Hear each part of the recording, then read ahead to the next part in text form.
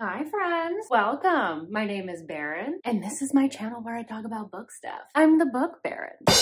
Welcome in. Today I wanted to talk about some forced proximity. I think after editing several videos of myself, I think I've said some version of, ooh, this has yummy forced proximity in about half of my videos. It's something that I really like. I like when my female main characters and my main male characters are spending a lot of time together because I like seeing their dynamic. I like seeing them work through troubles. I think it just makes it a lot more interesting seeing a full scope of really what they're like together. And the other thing too, it just encompasses a ton of different tropes, like arranged marriage, marriage of convenience, road trips, workplace. I've tried to kind of pick a little bit of a variety of things because there are way more books that I could put on this list. I'm trying to put some ones that I don't see pop up as often, at least recently anyway. Some of these are some old favorites, so that's a long-winded way to say we're going to be talking about forced proximity today, folks. Just going to get my notes here. Okay, so first up we have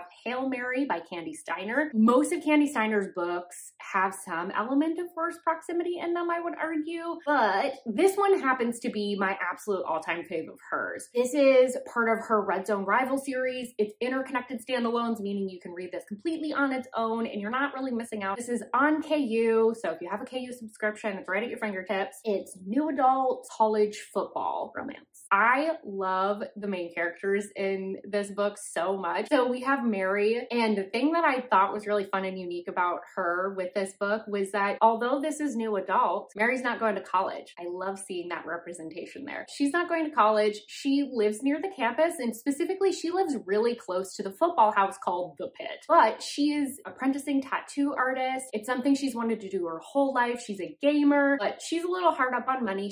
Her parents aren't very supportive, and so when a pipe breaks in her home, this is disaster for her. She doesn't have anywhere else to go. Leo Hernandez, who's one of the football players that lives across the street, has had his eye on her. He really likes her, but for some reason she's so prickly with him. But he steps in and says, hey, you know what? You can come stay with us. You can stay for free until this pipe gets fixed. So the forced proximity here is roommates. But Mary has a little secret. Her and Leo have known each other prior to being neighbors, and he doesn't remember her. I'll leave it there. Very fun because you have the dynamic of not only them being roommates, but there's other roommates in the house that have their own banter. And I just liked that there was a new adult book that was not actually about someone in college. I thought that was kind of refreshing. So that is Hail Mary. Keeping in the theme of men that don't remember stuff, Forget Me Not by QB Tyler. This one I felt like I saw go around a lot more, like maybe a couple years ago on BookTube, but it's one of my favorites from QB. This is a standalone that's on KU, so there's no interconnected books at all here. It's covering marriage and trouble, and the forced proximity has to do with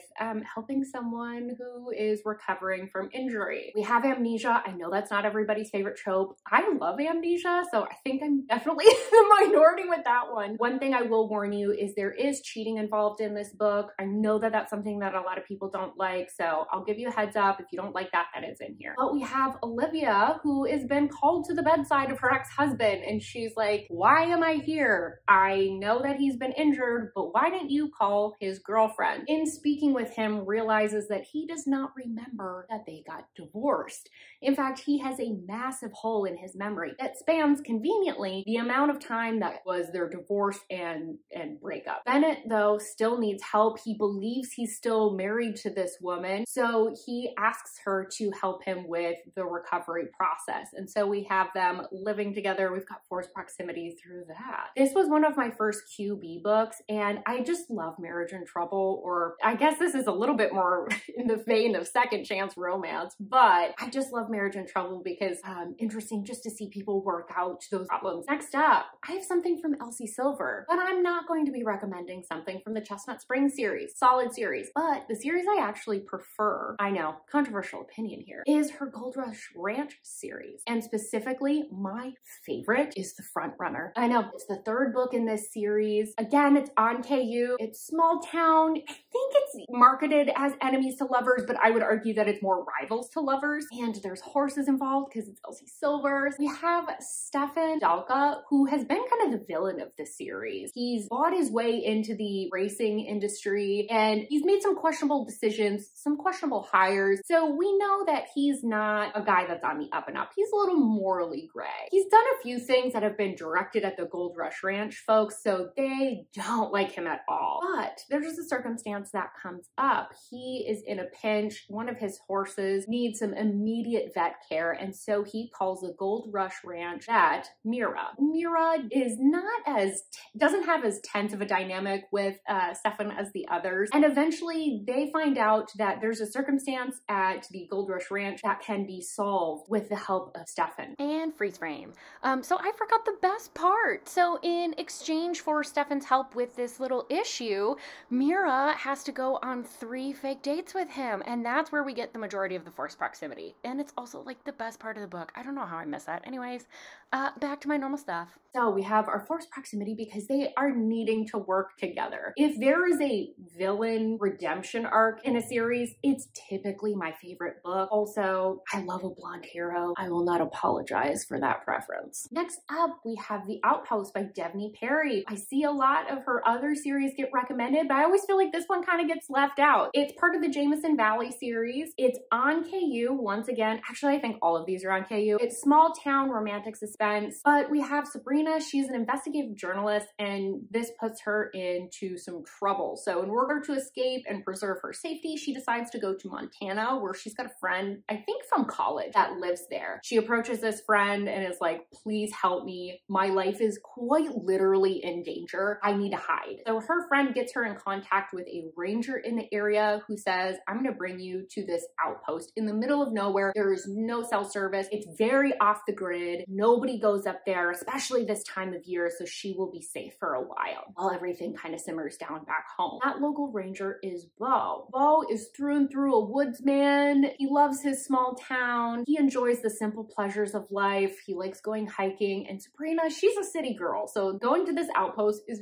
very rough for her. But despite their immense differences, they start falling for one another because they are having to work together. Bo has to bring her food, and he's really her lifeline to the outside world. So lots of forced proximity through that. Next up, we have sort of a classic for me. We have Stolen Air by Sophie Lark. This is once again on KU. It's part of her Brutal Birthright series. This is the second book, but you can read all of these once again as a standalone. Reading Brutal Prince does give you some, just like a touch of additional context setting this book up, but you don't need to read it in order to appreciate what this book is. So this is more of an enemies to lovers, captor captive, good girl, bad boy, and then we have some mafia as well. So before I get started on this, we're gonna do like a tiny, like little baby Polish lesson. I've seen a lot of people get really intimidated by the hero of this book's name. So I'm gonna help you all out. When you break it down phonetically with the Polish alphabet, what looks like an L slash, that is pronounced as a W, and the J is pronounced as an I or a Y.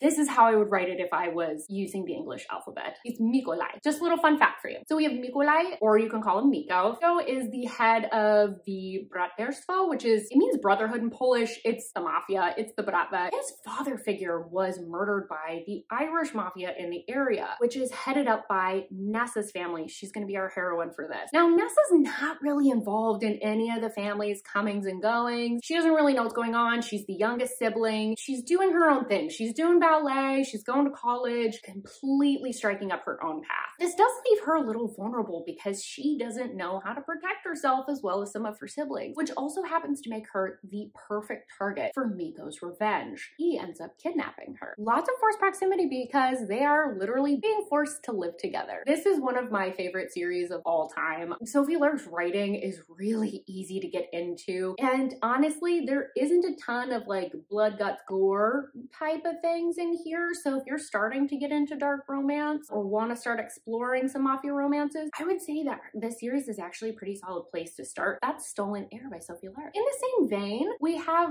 Sweet Temptation by Cora Riley. So this is a standalone spinoff from some of her other mafia romances. I know that Cora Riley has written quite a few. I think she has a couple different series actually. I haven't read any of them. So once again, like the rebel I am, I've read this entirely as a standalone. Once again, we are on KU. This is an arranged marriage mafia story. And there's a huge age gap here too. So Cassio has lost his wife, which means now he has to care for two young children. As many things are in the mafia about duty and not about choice and love, he decides that he needs a wife. And so he's going to have an arranged marriage. So obviously this means there needs to be something advantageous about the marriage for this to work. So he ends up being arranged with Julia, who's very young. I think she's late teens, maybe early 20s. She is now supposed to be the mother of these two young kids. So she's very quickly like, this is not the kind of marriage I was expecting to be in. I knew I wouldn't have a lot of choices, but I thought it would be a little bit more loving and exciting to be married. So she decides that she's going to push back on Cassio's duty and traditional ways and really try and forge this happy family that she's always envisioned for herself. This is another one. Actually, I would say that this one is probably an even better spot to start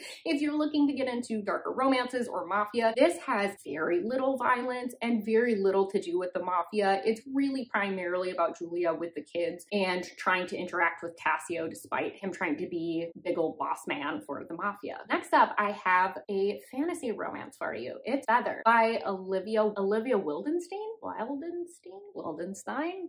I don't know how to pronounce it. Apologies if I've mispronounced that. Guess I'll just get to be embarrassed about that later. This is kind of like a Romeo and Juliet retelling. Fantasy, it does have some light mafia elements, billionaire, and it takes place in France. So a little bit of change in scenery from some of the other books I've been talking about, which are, I think, all in the US. Lee needs to earn enough feathers in order to ascend to Elysium. She's an angel type being. And she's running up against a deadline because she's trying to catch the eye of someone who's already ascended. And there's like a set amount of time that they have in order to earn their feathers just generally as well. So she decides that she's going to pick one of the toughest sinners, a triple, in order to ascend more quickly. That'll give her enough feathers. That's all great, but a triple means they are the worst of the worst. They are the hardest to reform. There's a reason that they're worth so many points or so many feathers. Our sinner here is Jared. He is the head of the Parisian mafia, and he is determined to sully her through his charms while she tries to save him. Got some interesting tension going on there. So we have lots of forced proximity because,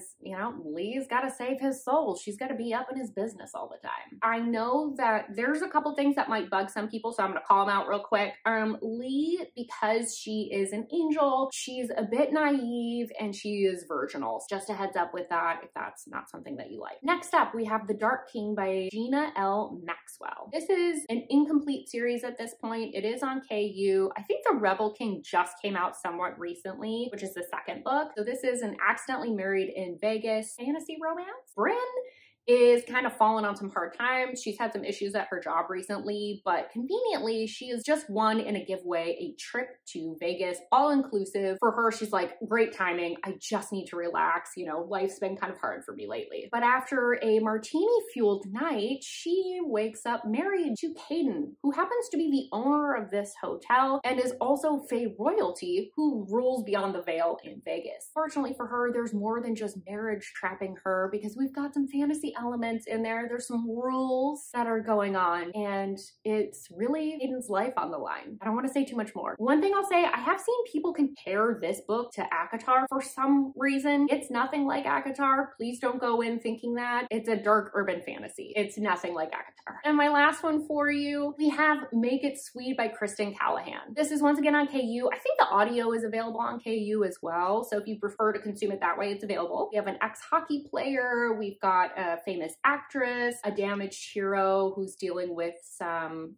issues that I'll get into in just a second. Emma's a very beloved actress on a very popular TV show, and she finds out that in the latest season, she is quite literally getting the axe. She is absolutely devastated. This has been her family. This has been her job for so many years, and now it's just all gone because they've decided to write her off. She decides that she's going to lick her wounds, which is how she finds herself at Rosemont, which is this gorgeous estate in California. This this is run by an elderly woman who also happens to be our hero's grandmother, and that hero's name is Lucian. So he is also there because he's had a little bit of a career bust himself. He was playing hockey, but unfortunately he suffered a very severe injury, which has caused prolonged issues for him and has resulted in him having to retire. So they're both really trying to heal from the trajectory of their lives really changing quite dramatically, and they're in very close proximity. They're basically neighbors, but it's more than that because they're eating in the same areas, they're swimming in the same pools. There's a skinny dipping scene that's very sexy, and it's called Make It Sweet because Lucian loves to bake. This one, I hadn't really heard anyone talk about it on